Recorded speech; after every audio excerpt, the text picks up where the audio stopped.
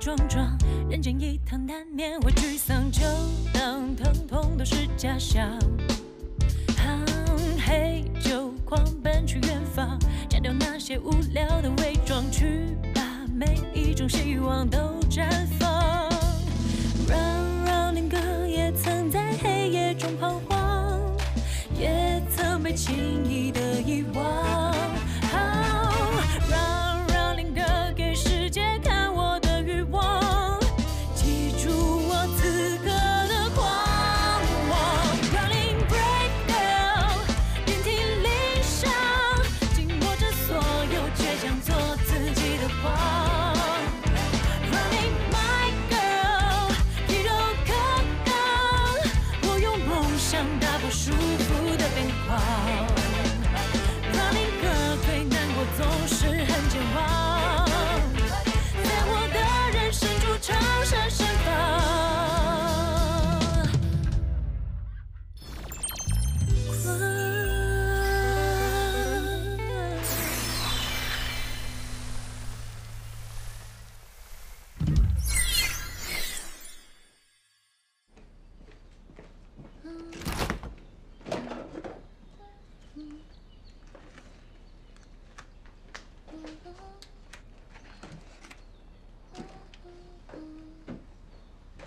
需要帮忙吗？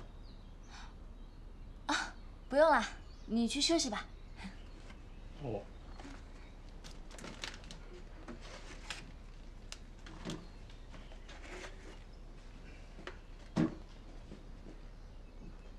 怎么了？那个卧室的床太小了，我们以前就这么挤着睡的呀。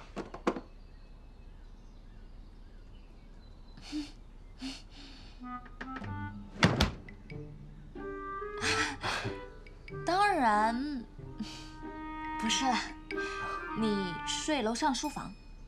为什么我们不一块儿睡啊？还能因为什么？当然是因为你手臂受伤，我睡相不好，我怕影响你。啊，没关系的。其实我今天也累了吧？赶紧去休息吧，走吧。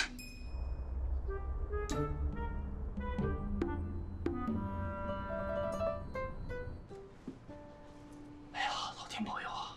快点找到宁总吧。吞咽饿死，哭毛都死。吞咽饿死，吐毛都死。别！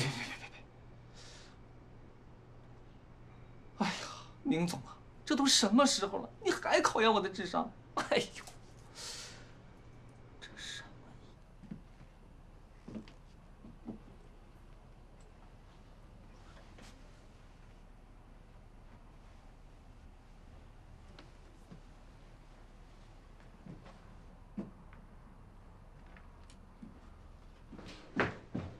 宁老师你好，这是我给你写的第一封信，但一定不会是最后一封。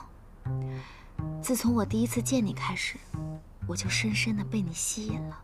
宁老师，等等，这封信怎么会出现在这里？您的绿植，这是你给我写的情书吧？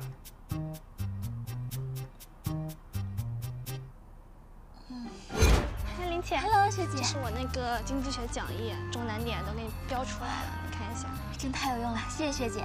我该怎么报答你啊？你能帮我写封情书吗？情书，没问题。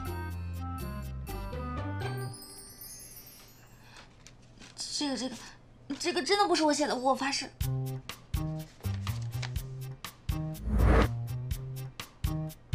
我有基本的字迹辨认能力。宁老师你好，这是我写给你的第一封信，但绝对不会是最后一封。自从我第一次见到你开始，我就深深的被你吸引了。我一直觉得心潮澎湃，却扭扭捏捏说不出话，或者内心戏过头的爱情都是幼稚的。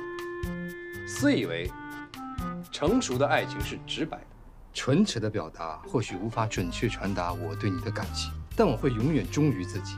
您是我来上课唯一的理由，我喜欢你很久了。我当时一定很开心吧？这段话语言不详，赘述明显还自相矛盾，跟你写论文的毛病一模一样。你为什么会这么觉得？因为我现在依然很开心。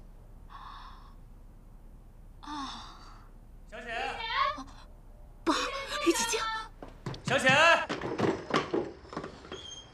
不应该啊，怎么回事啊？找一天了，这人呢？小雪，李浅，李浅，嘘，怎么了？嘘，有命怎么全来了？外面有人？有人？李浅，哦。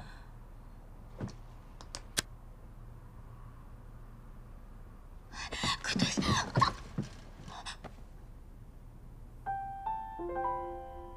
没事吧？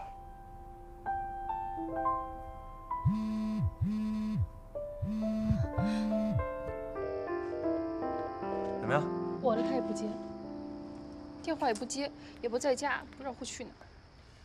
小雪，你怎么回事啊？我找你一天了，你人呢？你看见赶紧给我回啊！青青，这次李简去踢国有没有发生什么奇怪的事儿？没有啊。为什么会这么问？我是总觉得小妹有什么事儿在刻意瞒着我。哎，不行了。对了，你今天开车了吗？没有。我送你回去吧。好的呀。傻乐什么呀？走啊，走。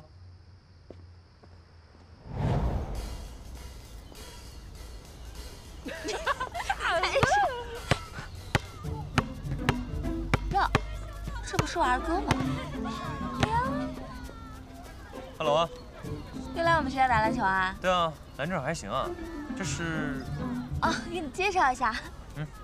这位呢是我最好的朋友于青青，知名法律系女神。Hello 啊，青青。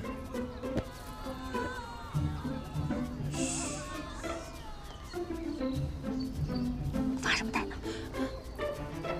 哥好。哎，于青青，你今天有点奇怪哦。没有啊。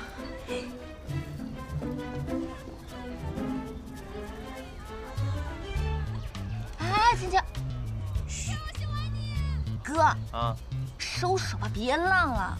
哪儿有？我警告你啊，严禁对我好姐妹下手。想什么呢 ？Hello， 我叫李琛，是李显二哥。我听他提过你，从今天起，我就是你琛哥了啊。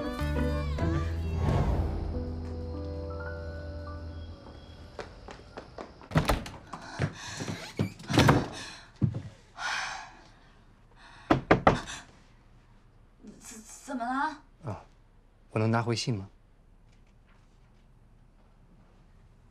哦。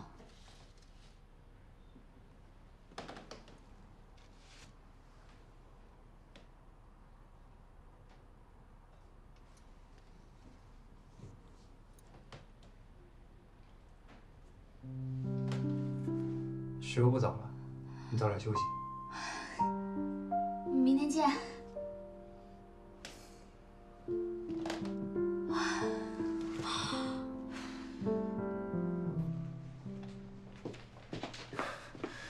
父亲，陈文，官邸内部现在有个传闻，说是宁成明在踢国的时候失踪了。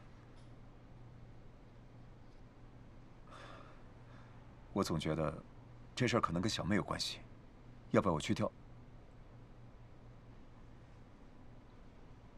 在一切还没有查清之前，暂时取消我们和恒星的合作收购。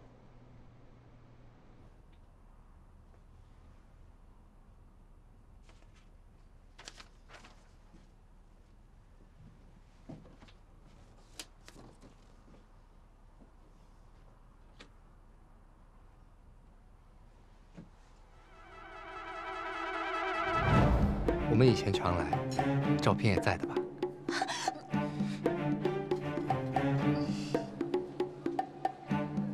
起来，不可！为什么？为什么我们不一块儿睡啊？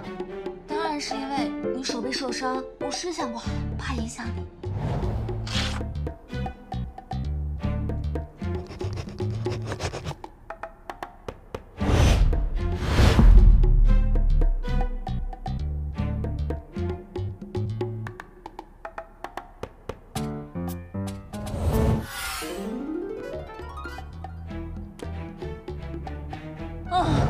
躲他们呀？因为我之前有一段时间手头很紧，我给一家房屋中介打过询价电话，于是地址和电话就暴露了，所以现在经常有人过来自己看房子，唉，烦不胜烦。一步错，步步错，古人诚不欺我。不对呀，虽然车祸的视频是被那个杀手拿走了，但是如果我想办法把他找回来，是不是就能将老狐狸送走了？到时候就跟老狐狸说，我是为了救你，才不是为了完成老板的任务，这样他就应该不会迁怒于我了吧？虽然你说你之前用手机播放的时候缓存过，但是我刚刚仔细检查过，这手机里面没有任何你留下的视频信息。这样啊？不过，你要不要回忆一下，你当时用手机播放器播放的时候，它有没有连接网络？我想起来了，当时我打开视频的时候，的确有联网，不过那时候我在国外。怎么样？是不是有什么可以恢复视频的办法？我认识个人，是国内小有名气的高手，他技术高超，为人有些神秘。这问题他应该能解决，只是需要点时间。时间没关系，我可以等。但是手机，您等我买了新的之后，把一些无关的内容备份，然后再给你那位朋友试一试。行，没什么事儿，我就先回去了。行，谢谢，那就拜托您了。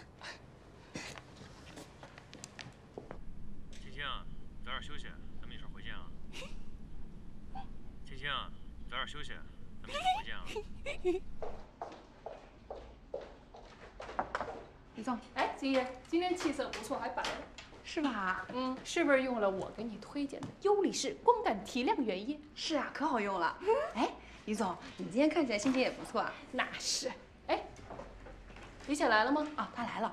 好像有事儿去那个工程部找人工去了。哦，对了，这个是顾总让我给你买的咖啡。他？他来了。他昨天晚上跟那个行政部请了一天假。哼，今儿倒是躲得挺彻底呀。你去忙吧。哦，好。好。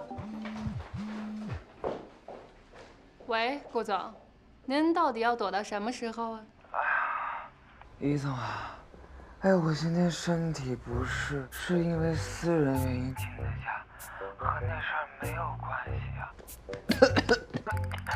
不是要跟您说呢，我们和丽蓉的收购计划呀，已经终止了，沈基不会来了。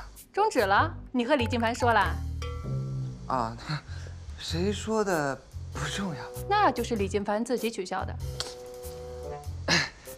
重要的是呢，这个李总，您看这个事情已经结束了，您说是不是应该让他到此为止，千万别让李浅知道。呵，顾总，一杯咖啡可做不了我的封口费呀。我明白，我明白。那个还有一份厚礼啊，已经在路上了。李总，您最晚后天正正。哎呀，这个事儿我很难办啊。李总，您看，成吧，反正李显知道这事儿呢，也会挺怄气的。我是冲他啊，不是冲你。好，哎，这个于总大人要大量啊。拜拜。废。哎，谁呀？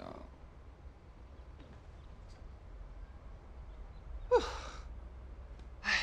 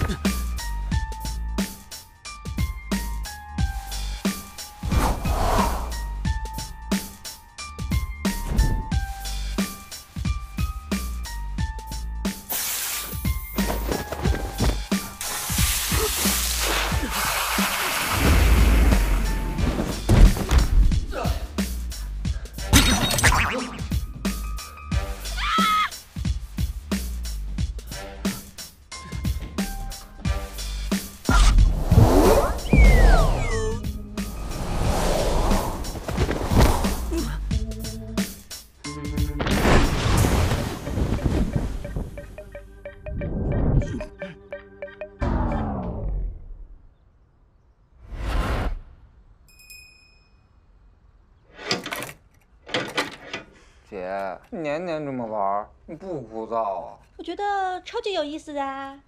你到底来干嘛呀？爸妈银婚纪念出去旅游了，把赵姨也带走了，连个吃饭的地儿都没有。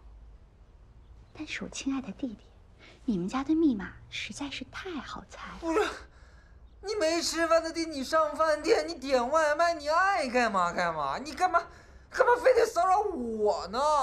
骚扰？你怎么能这么说话呢？这要是让爸妈听见，还以为咱俩关系不好呢。不过，姐姐确实很伤心。我没有想到，我这么喜欢、这么疼爱的弟弟，他居然有事儿瞒着我。被亲人欺骗的感觉，还是真的不太好。你说什么？我不知道。弟弟，你说你出来做恒星夸克做得好好的，突然要卖给李叔，就是为了打算做这个？我问问李浅吧。你敢？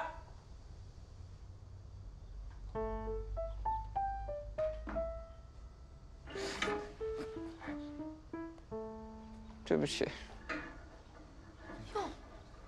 我错了，别问行不？你说什么？我没听见啊。我说对不起，我错了，别问行不？那我这算骚扰吗？不算。那姐姐在这儿待着，你心甘情愿吗？心甘情也愿。漂亮。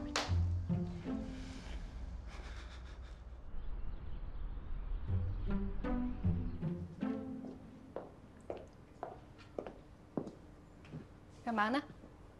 没什么，就是之前在 GC 参观的时候遇到一些小问题，咨询一下人工。顾浙今儿又请假了，知道吗？哎呀，人家老板想休息，我一个只有被抄送权限的，怎么可能知道为什么？我也没兴趣他为什么请假，但既然他不在，今天下午就只有你陪我去了。什么事儿？上周国际设计大会的组委给我发来邮件，说工业2组的设计稿涉嫌抄袭另一家公司的。查清楚了吗？是离职员工跳槽后还在使用2组的设计稿。监管会的意思是，都是国内的公司，国际大会上就不要闹那么难看，坐下来聊聊清楚，该举证的举证，该和解的和解。这不，刚把对方信息发过来。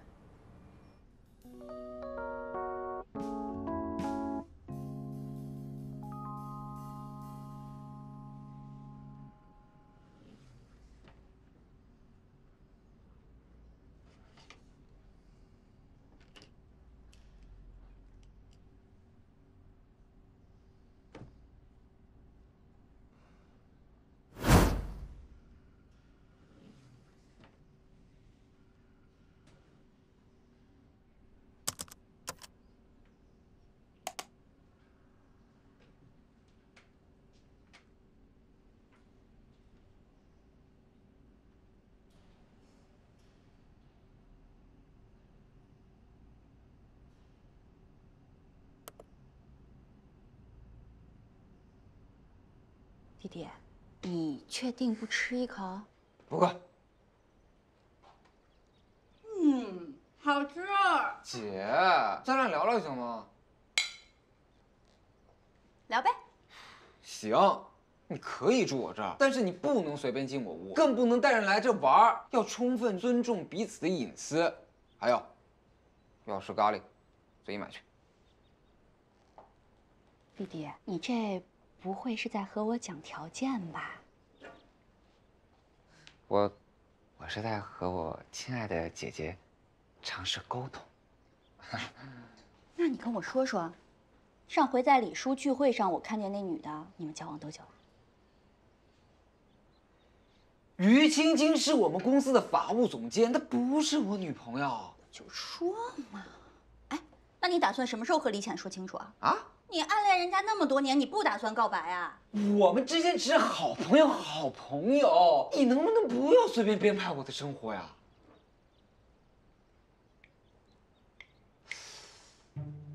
哦，我知道了，你不是因为爸妈出去了来我这儿，你是因为被催婚了，而你不想和李琛完婚，所以你和爸爸吵架了，对不对？哎呀，姐，早说嘛啊！我这儿你随便住，想住到什么时候就住到什么时候，别生气。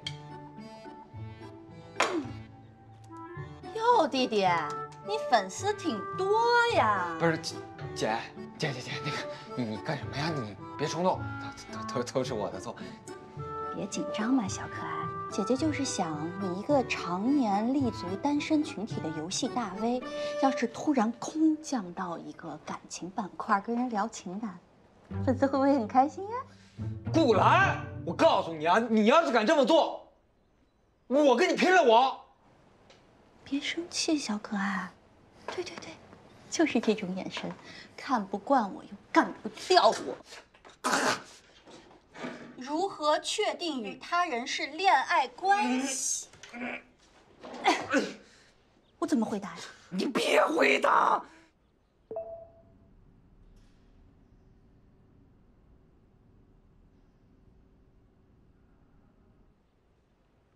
请问该发些什么内容呢？弟弟，我该怎么回答？哼，你到底要拿我号干什么呀？你快停下来！完蛋，我恨你！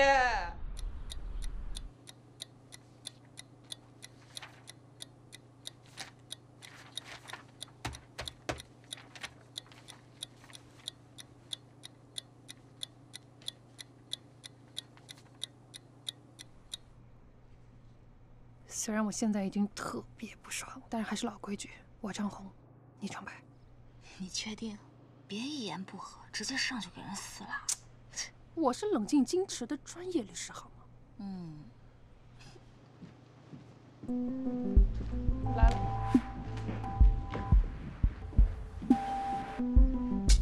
怎么是你呀？你怎么能在这儿呢？坐。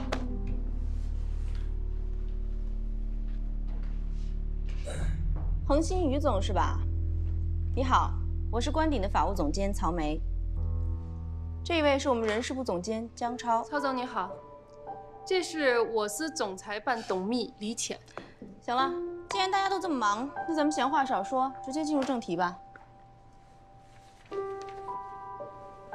我算不上忙，曹总看着倒是挺忙的，忙的和连人表达礼仪的时间都没有。针对这件事情呢，我们公司在内部进行了讨论，眼下有一个对贵公司十分有利的提案。是吗？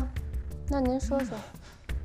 目前，设计稿已经由官鼎提交给组委会了。得到的内部消息，曹总，出去一下。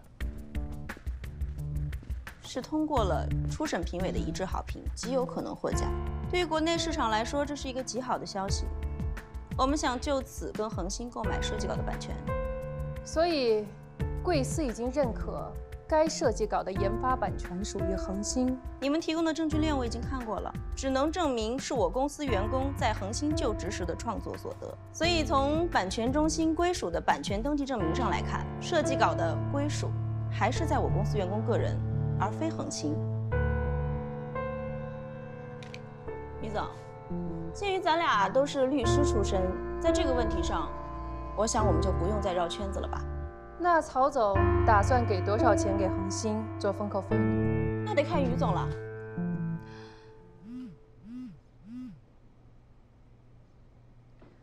多少？不好意思。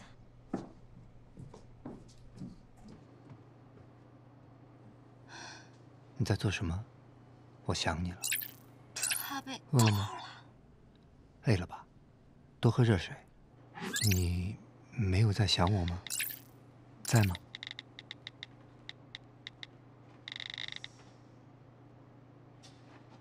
多少钱？你开个价呀！不是，那你到底行不行啊？齐伟，我去，不行！你跟我说什么不行？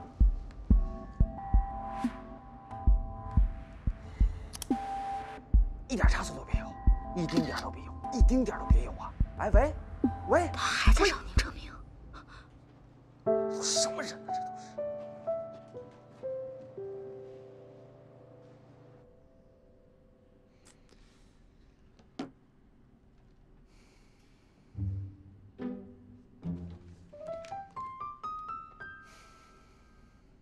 我照你说的做了，可对方一直没有回复。你别给他发不疼不痒的话。我说了，很想他。弟弟，换作是你，你怎么回答？没回你就当他在忙挡着呗。再说了，你突然给别人发这种消息，那但凡有点机会，不都给你吓跑了吗？真是凭自己本事担的身，你活该给李浅当备胎。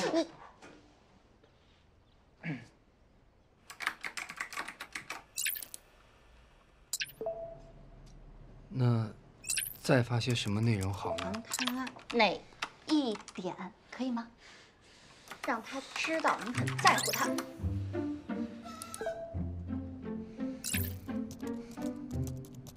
那他不会觉得烦吗？嫌烦就是讨厌你呗。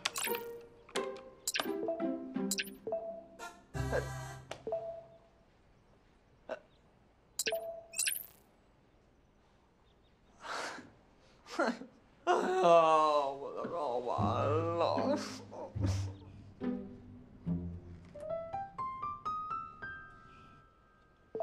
我发了，但他还是没有回应。这个人，我真是捞都捞不起来他。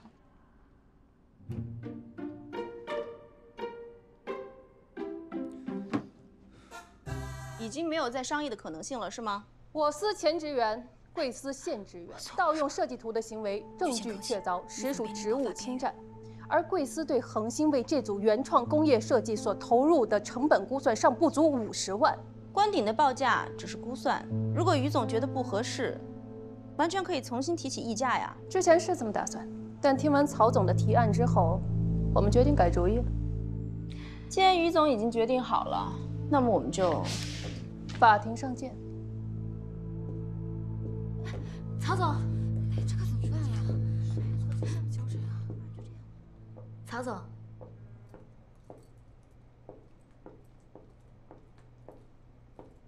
曹总，我有一个提议。你说，官鼎和恒星合作，在本次设计大会上作为共同研发方提交设计案。贵公司于总刚刚可是说了，恒星要起诉官鼎。恒星和官鼎呢，核心业务重合度高达70%，某种意义上互为上下游。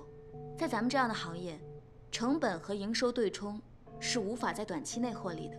而官鼎这2年急速扩张，图谋市场占有率所带来的压力，足以在分秒之间压垮任何一家企业。李小姐，你到底想说什么？我是觉得官鼎比恒星更不希望这次的事件演化成企业丑闻。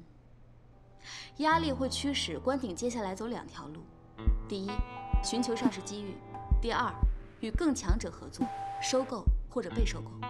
但是无论哪一点，与业务相关的无形资产、工业设计版权都不能存在权属争议。曹总，您觉得我的提议怎么样呢？官鼎要求对合作方位第一占比60%，恒星55%，官鼎45%，这是恒星的底线。至于番位嘛，官鼎随意。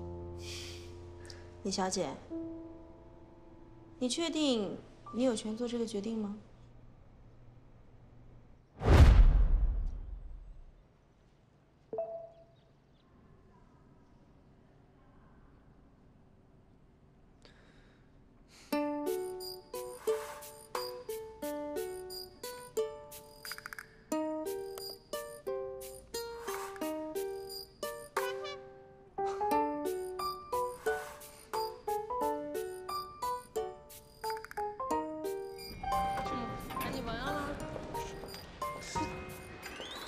什么情况？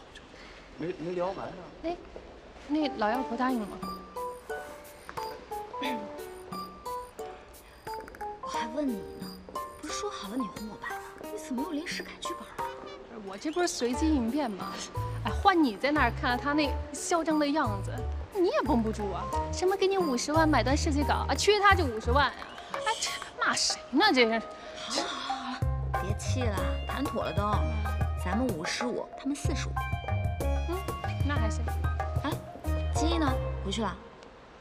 大姐，下班时间。哎，真的。哎，那你顺路送送我吧。我们家门口修路，公交车都停了。求我？青青，刚刚那个男的叫什么？姜超，你很熟啊？前任怎么地？哎，男人啊。反正很多，记不清楚了。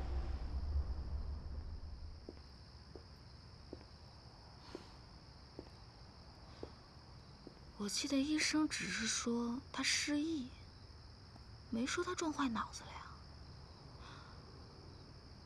唉，道理我都懂，但是有些事情吧，还是逃避比较有用。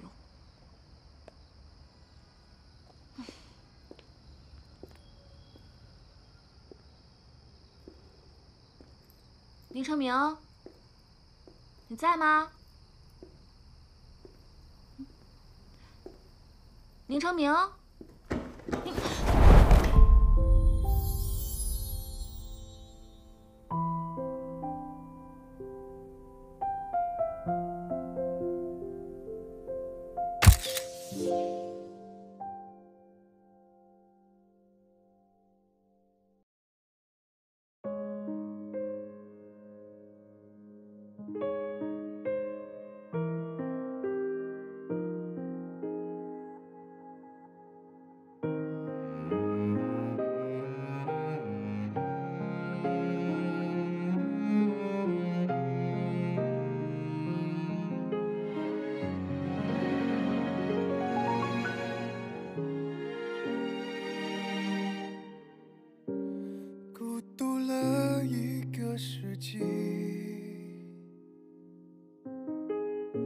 习惯了漫无目的，写无意义的字句，仿佛被幸运遗弃。为什么遇见了你？是不是命中注定？那些纠缠和不安的情绪变得有诗意，好像沉入了海底，好像星光的孤寂。我的生命中最好的回忆，只因为拥抱你。